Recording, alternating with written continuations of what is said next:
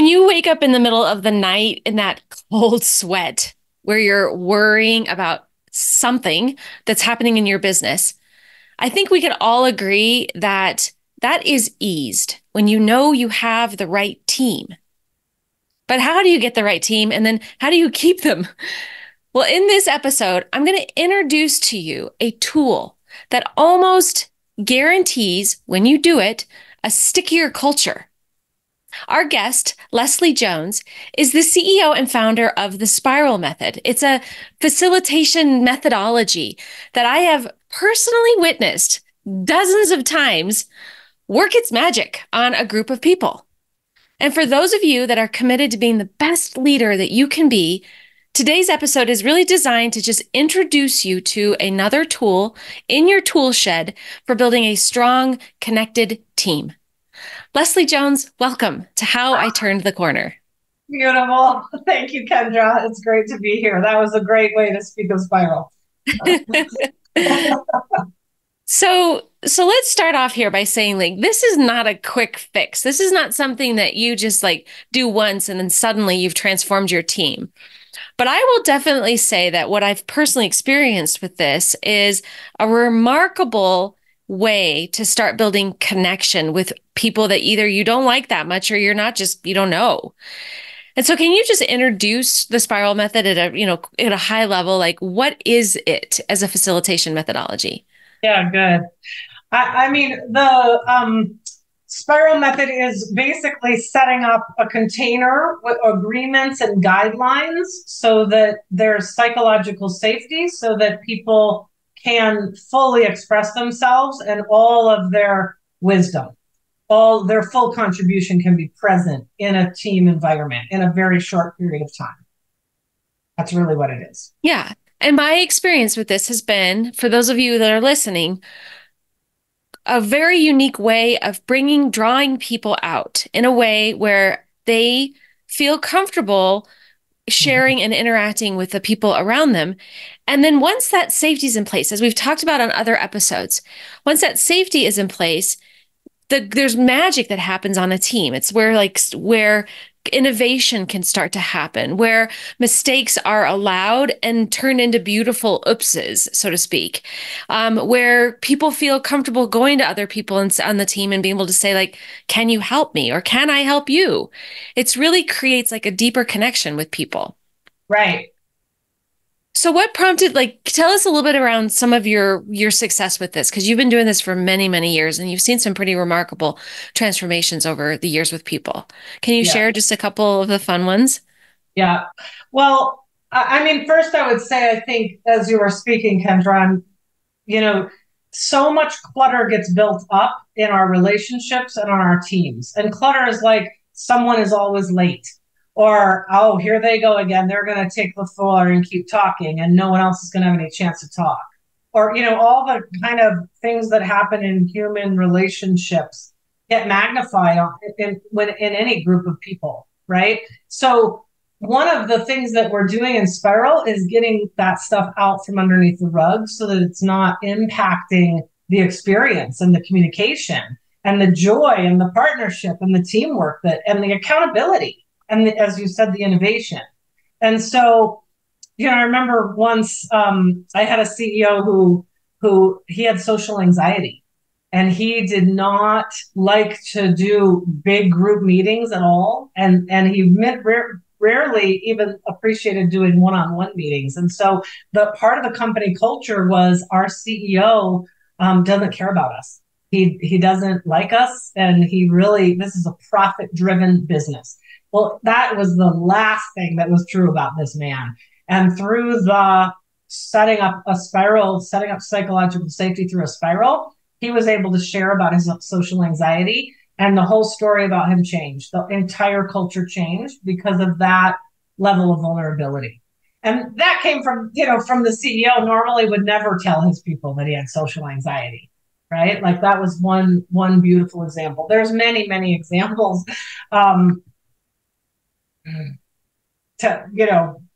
What do you want me to think of some others right now? Well, I think it's important to kind of talk about the clutter, because I do think a lot of us, I mean, none of us escape a relationship without clutter.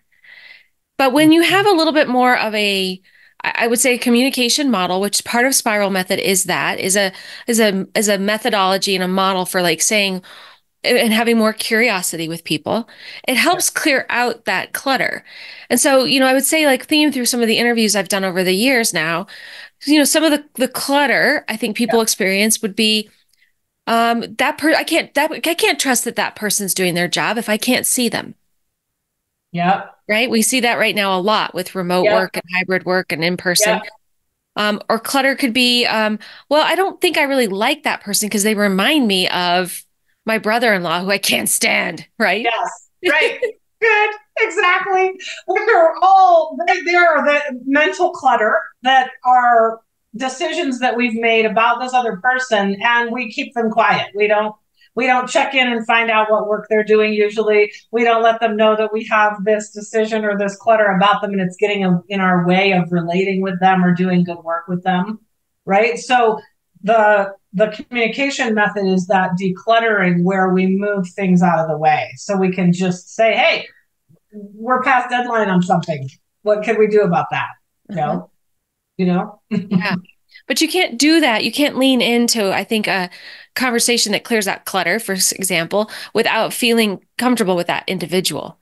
And that what this model does is really open up that comfortability by doing a few things. And so let's kind of lead into like, what exactly do you do in a spiral session? Mm-hmm.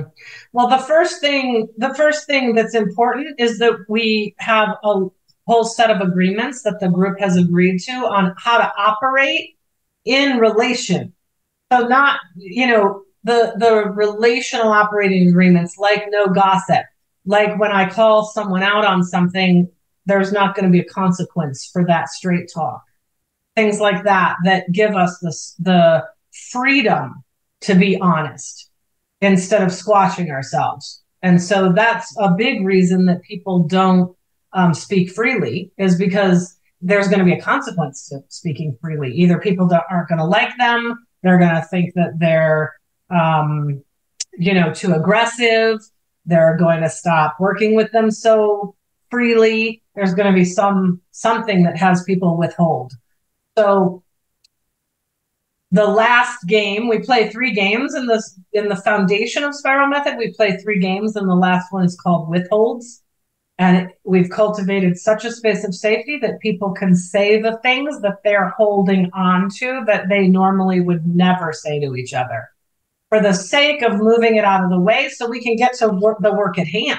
We can get to the real conversations that we should be having as a team.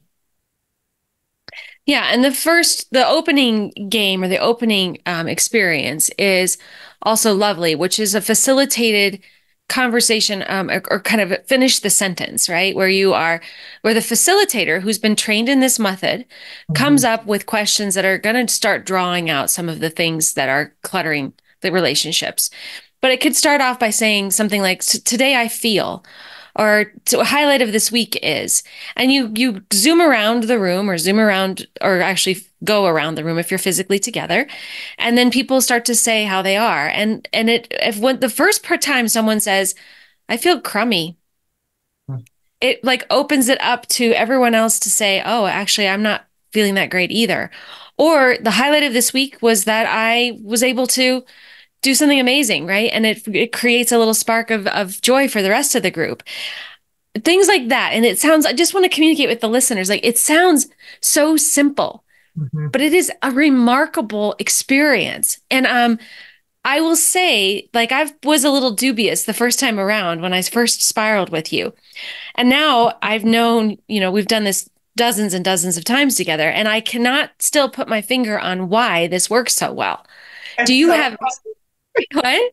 everyone, I just did a session and people are like, the anxiety starts coming up and like, what do you know, this is different than anything that I've ever experienced. And so everyone's very heightened. And I say, when we talk about being vulnerable, everyone's not going to run to the table to be vulnerable, but it's the thing that we all want. And so we go slowly around and ask the kind of questions that pull things out and find out what's going on in people's personal lives, what keeps them up at night, what they're proud of, what they're excited about, what they want, how they want to be remembered. And after 15 minutes, because we move pretty quickly, we have a whole, everyone is exhaled and is like, oh, I can be myself. Oh my gosh, I'm not alone. Everyone else is experiencing all the stuff that I'm experiencing as a human being and as a leader. That's the magic of it. That, it is setting up the structure so that people can exhale and realize that we're all in this thing called life together. And leaders, especially, are on the skinny branches by themselves, usually. Hmm. Yeah, it's really amazing. And then the second, the second game or the second experience with Spiral Method is then putting people on the hot seat. So during that opening, when you are asking the questions, inevitably someone will say something that is creating curiosity for the rest of the group. Like, I want to hear more about that.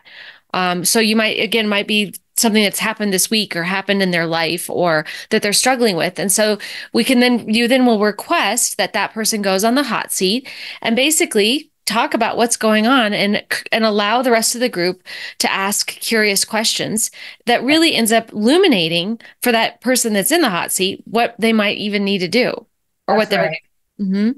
And so we're used to asking agenda questions instead of curiosity questions, which is a very limited way of conversing and getting to know someone. Valuable.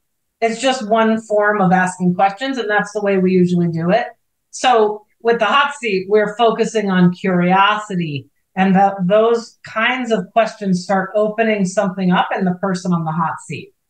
And they get to see themselves in a new way and see things about their leadership and their thinking and their way of being and their work in a whole different way. So when we do this with teams, right, there's the person, we can start asking questions that we're curious about that person's work that we might not otherwise be asking if we were sitting in a regular meeting, right? Yeah. Mhm.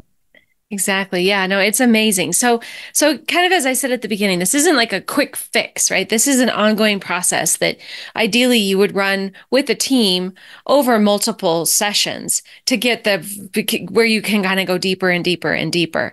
But really what you're also trying to do is get more and more people certified in this methodology so that people can run it internally in their own companies. Is that still a process for you?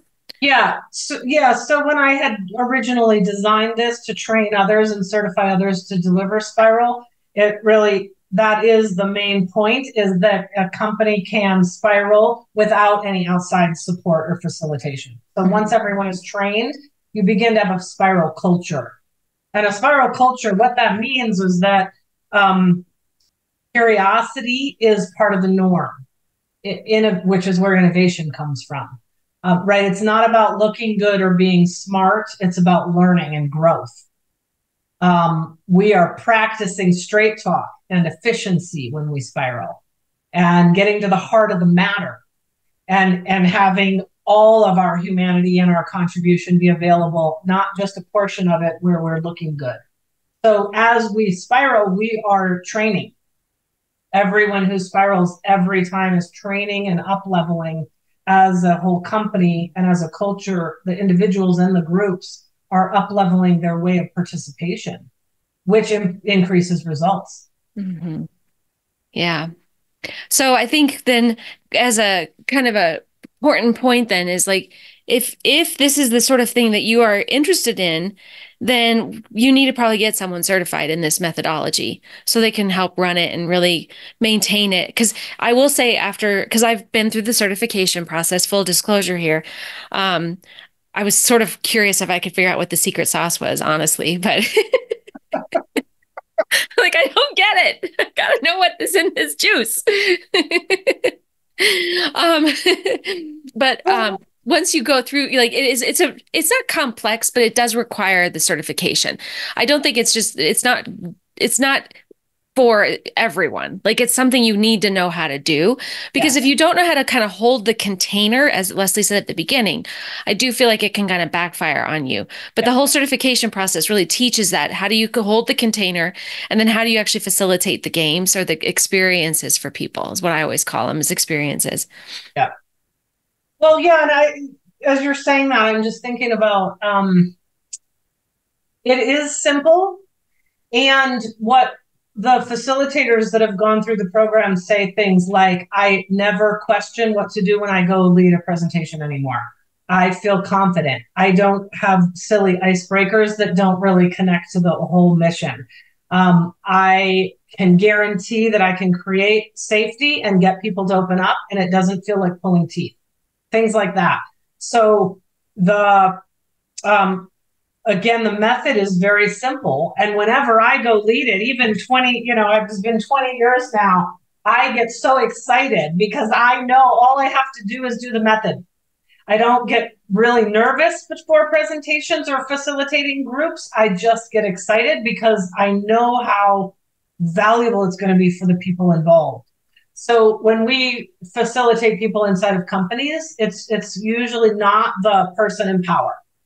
It's going to be someone more neutral, well respected, and well liked. Not that the CEO or the person in power can't be those things, but inevitably power creates a differential that we don't need to navigate. So yeah, we'll pick maybe someone in HR or a senior leader that is really connected to the group and committed to this kind of culture work, and we'll be able to set that neutrality and that safety for everyone. Hmm. So what is the best way to get in touch with you? Like how can people find the spiral method?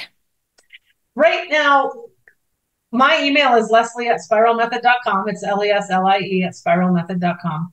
And the website has a lot of writing about the value of Spiral Method. So it's more of a brochure site right now. So just to read up on it, it's a great place to go. But an email is perfect. That's awesome. Leslie, thank you so much for introducing this to our listeners today. I really appreciate you doing this. Yeah, your enthusiasm is so exciting, Kendra. I love it.